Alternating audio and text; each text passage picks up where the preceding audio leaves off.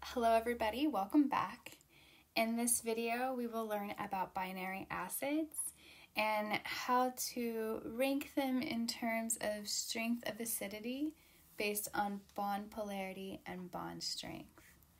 So, you may be wondering, why do some hydrogen-containing molecules act as acids, or also known as proton donors, if we're thinking about the Bronsted acid definition that we learned in the previous video. So why do some of these molecules behave as proton donors while others do not? Well, it all comes down to understanding their structure, property, relationships.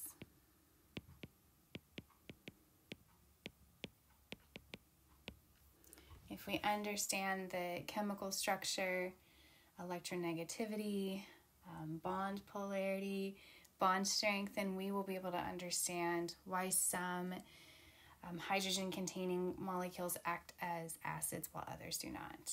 Okay, so in this video, I will focus on binary acids. In the next video, I will discuss oxyacids. So these are the two main categories of acids that we come across in general chemistry. So what I mean by a binary acid, we have a hydrogen bonded to another group or another atom, and I'll just designate that atom as Y. And so factors that affect acidity, before I even mention these factors, remember to always know your definitions and say them out loud. A Bronsted acid is a what? A proton donor. So the stronger the acid, the more likely it is to donate that proton. So when we start thinking about factors that affect acidity, we're thinking about the ease at which the hydrogen or the proton is donated to a base. Right? So two factors you must think about. You must think about the polarity of that bond.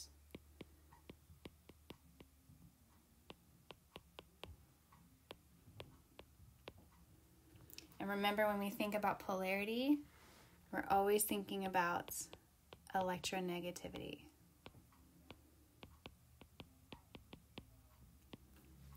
In addition, we also need to consider the strength of the bond.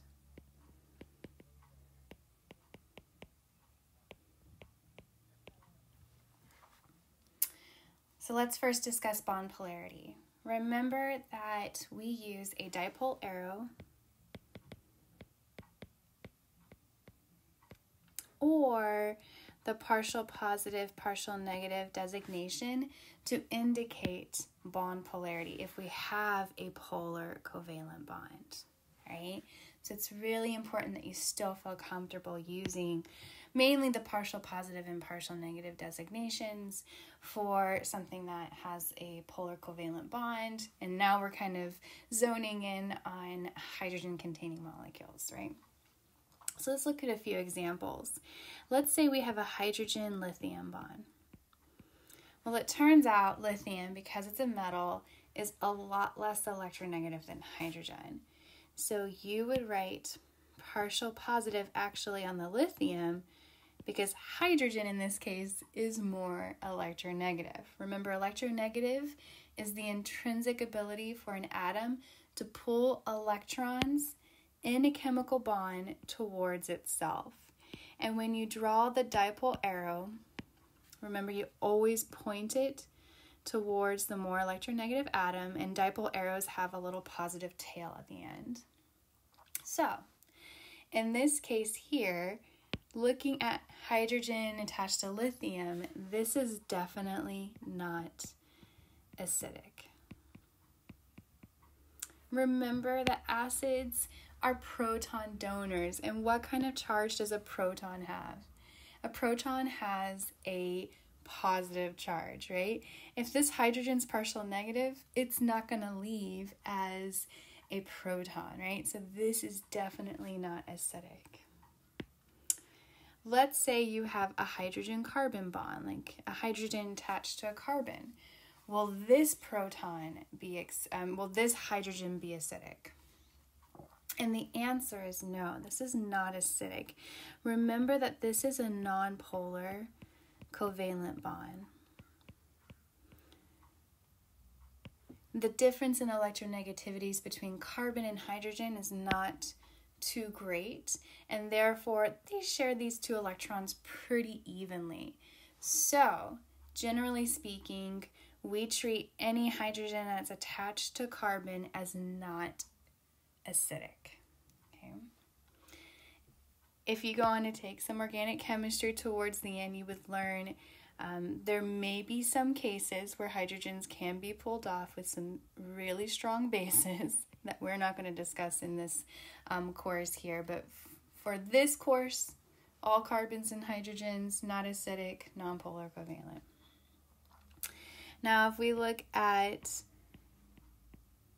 hydrochloric acid, now you know that chlorine is very electronegative compared to hydrogen, and we would draw the dipole arrow pointing towards that chlorine. And this molecule here is definitely acidic, right? Because that hydrogen can be donated as a proton with a positive charge. So the take-home message here is that the hydrogen must be lost as a positively charged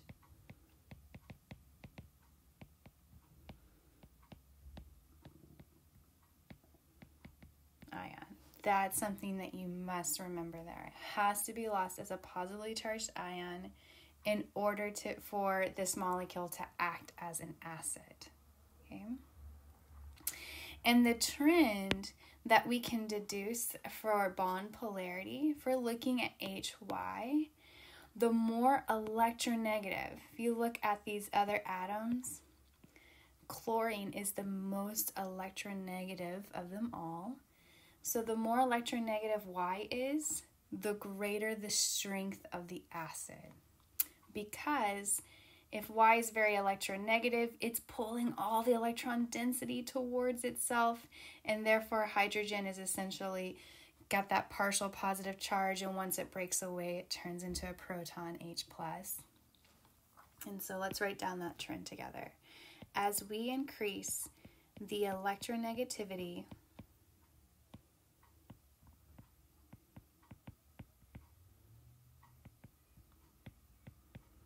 of the atom that's directly attached to the hydrogen, then we increase the acid strength.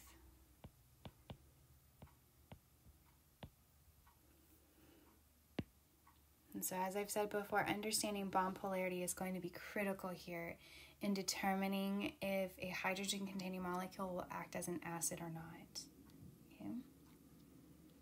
All about those structure-property relationships, right? Another factor we need to look into is the bond strength. And this one may be a little bit more intuitive. We're talking about how strong the bond is between the hydrogen and the other atom Y, right?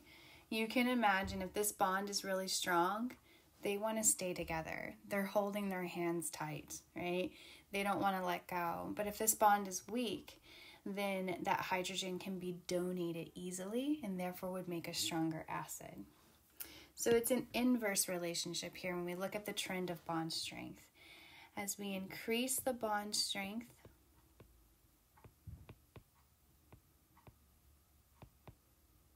we're decreasing the acid strength.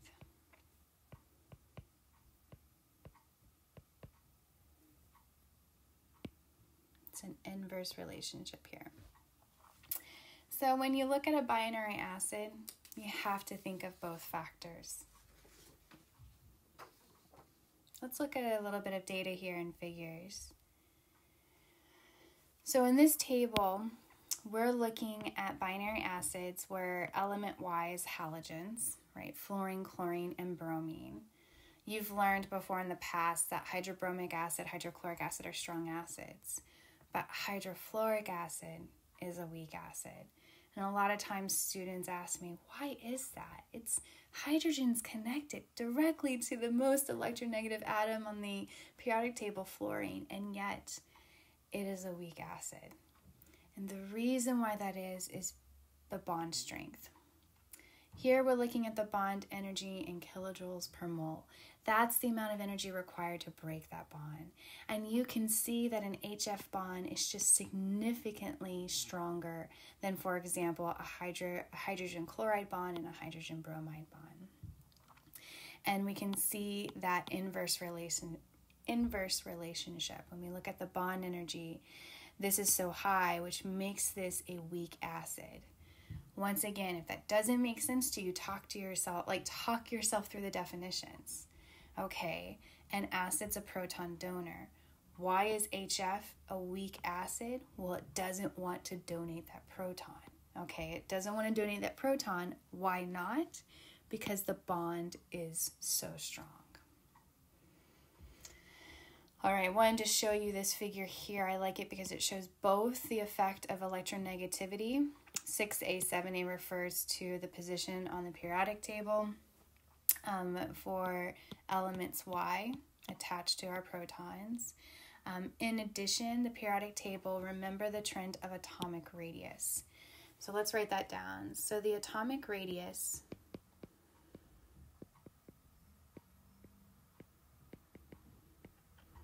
increases going down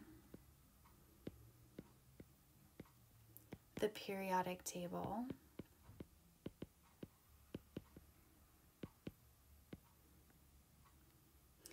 If the atomic radius increases going down the periodic table, then the bond length increases, right? And so because you've got bigger atoms you're working with here, so they're going to be farther apart. So the bond length increases. And as the bond length increases, you can imagine if the bond is super long, it's kind of more floppy, it's easier to break. And so the bond length or the bond strength decreases.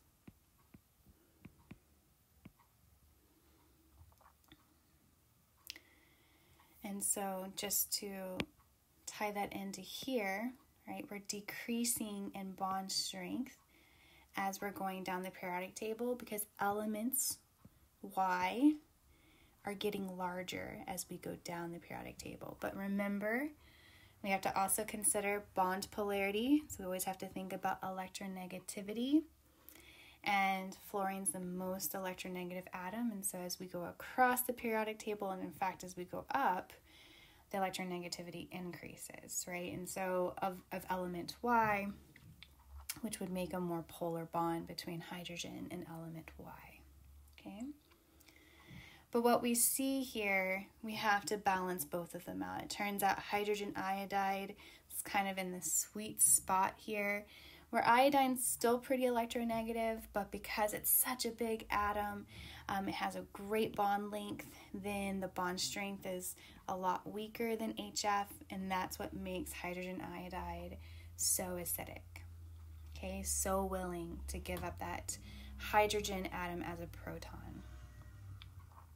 Okay, so let's work a problem together. So when we work with binary acids, remember you have to think about both factors, and don't worry about memorizing bond strengths. I would provide that for your bond energies. If you need that data to make a decision on whether or not, one molecule is a stronger acid than the other, right? So the question's asking us to arrange the binary acids in order of increasing acid strength. I should say binary compounds. Not all of them may be acids. And then to explain our choice. And so once again, we need to look up some data here.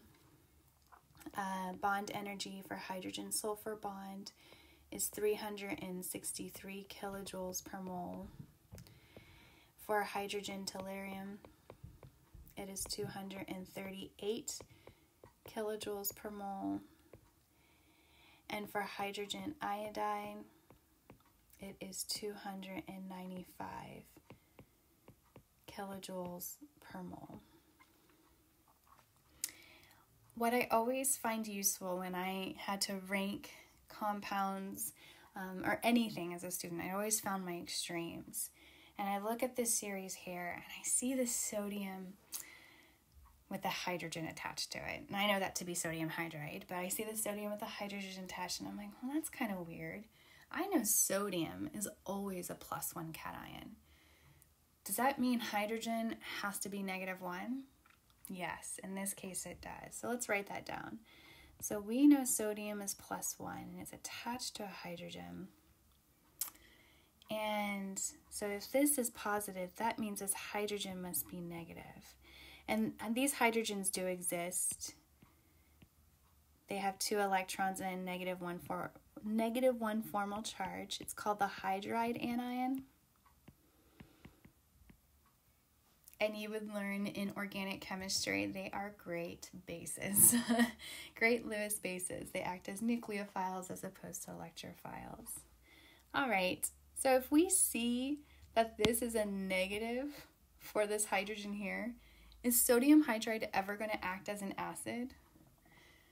No. Well, based on what I just said, they're great bases. So it's never going to act as an acid. And so this will be technically the weakest acid of all, right? Because it's not even an acid. This one's a base, actually.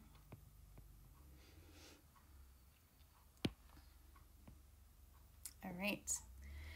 And we also know that hydrogen iodide or hydroiodic acid is one of the stronger acids. It's kind of in the far extreme in terms of the biggest element Y. Here iodine being the biggest here. And so we would write that as the other extreme. And it's one of the strong acids. So if you haven't reviewed over the strong acids, then please do so. So we've identified hydrogen iodide. So this is one of the strong acids. Sodium hydride is a base. And so hydrogen sulfide and the hydrogen telluride molecules are somewhere in between. So like I said, when I rank things, I always rank the most extremes, and then I work my way to the middle. So I do understand that we kind of see the relative acidity strength. We see that the tellurium acid will be a stronger acid than the sulfur. We want to be able to explain why that is based on the data.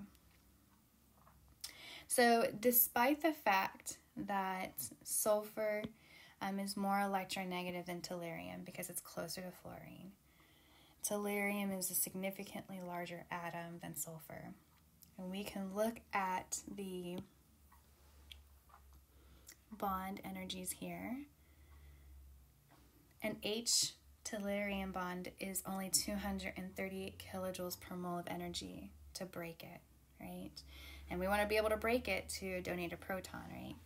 Hydrogen sulfur, on the other hand, is 363 kilojoules per mole. It's significantly harder to break. That sulfur does not want to let go. And so the way to explain why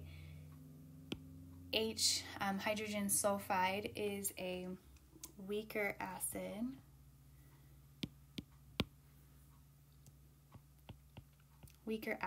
than the tellurium acid